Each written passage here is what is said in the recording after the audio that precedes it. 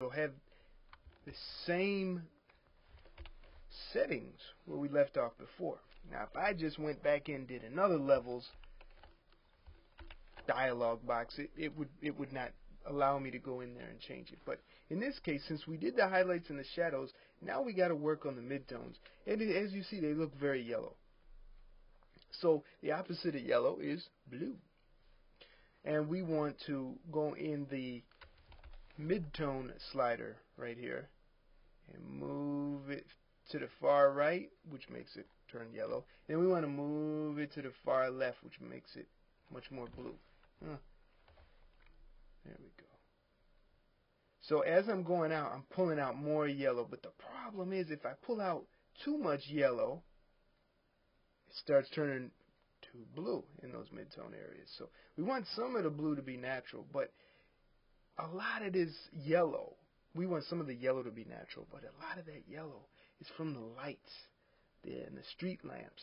And as we can, if you take a look right here in the street area, really that shouldn't be yellow anyways.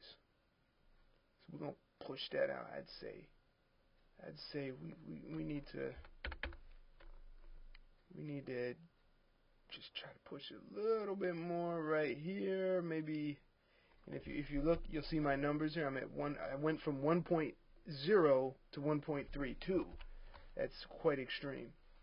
We're gonna hit OK. Now again, there's yellow in the faces, so that really bothers me. Their faces are somewhat in the shadows too. That's why. So the flesh tone in the shadow really makes it even more yellow. Go make a new adjustment layer. This time we're going to take hue and saturation instead of levels.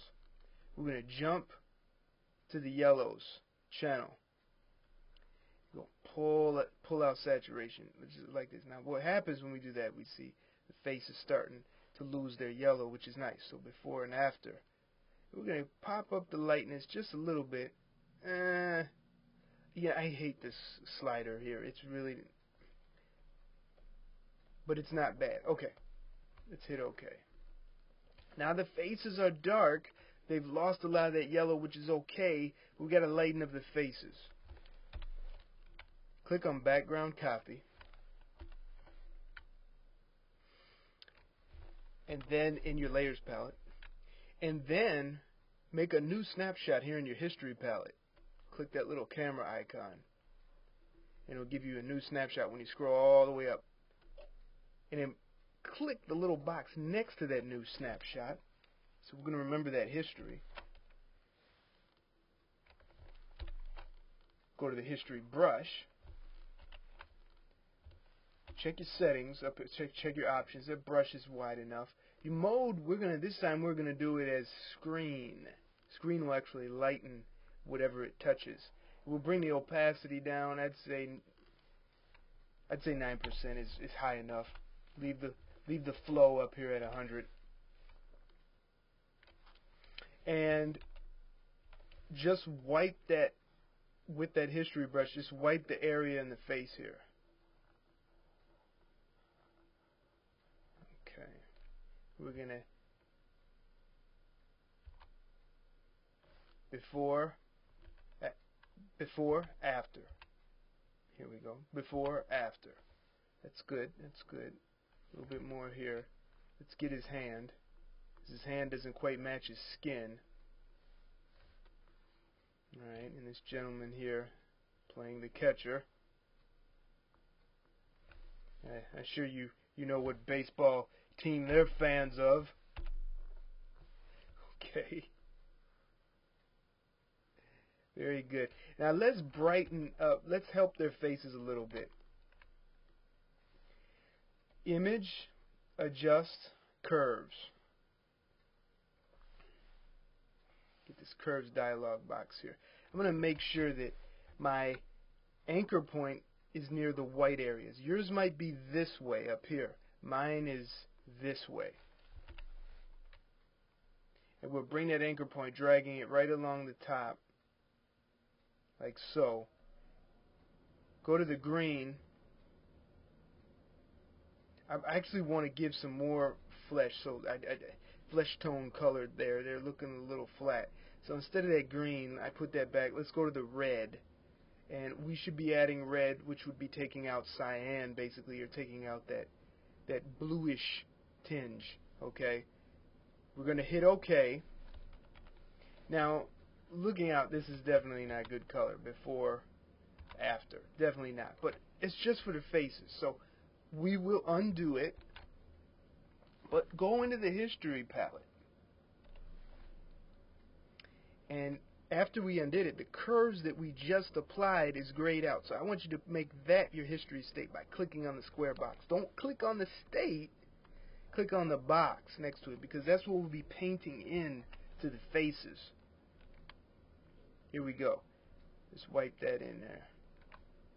And my history brush option is at screen, so I think we should change that. So I'm going to undo. We don't want to complicate things.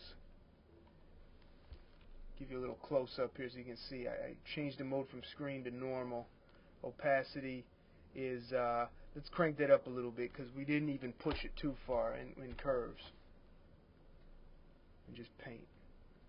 Paint. Yeah. See, they look a little normal for very light-skinned people. And you never know, depending on, their ethnic background.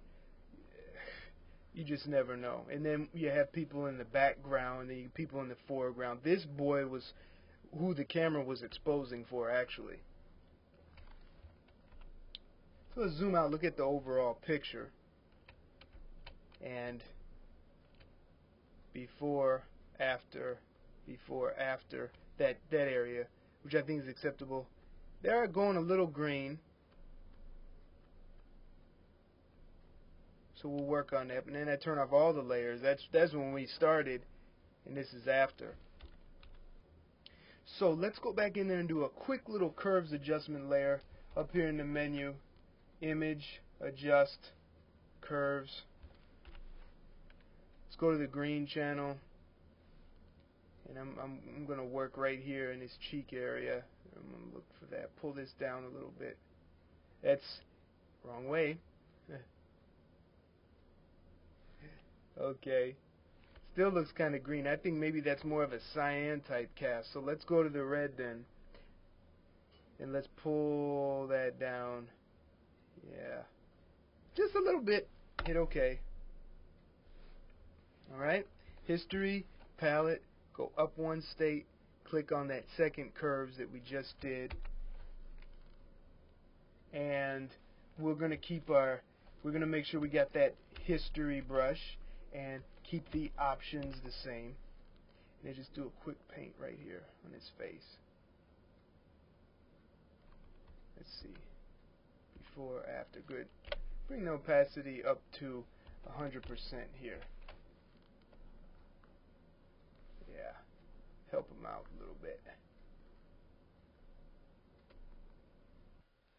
Now for some finishing touches. The last part that we ever want to work on when we're fixing a photo is the sharpening. That's it. Never do that in the beginning. Always do that at the end. Filter, sharpen, unsharp mask. I'm going to keep the amount at an easy 150. Radius about 1.1, threshold 0. I'm going to hit OK. And just as a minor detail, you may not notice it, we want to do what's called fade right after we do that. We want to fade it to luminosity, and that helps alleviate any nasty color shifts that may occur when we sharpen. And of course, you should be saving while you're working on these.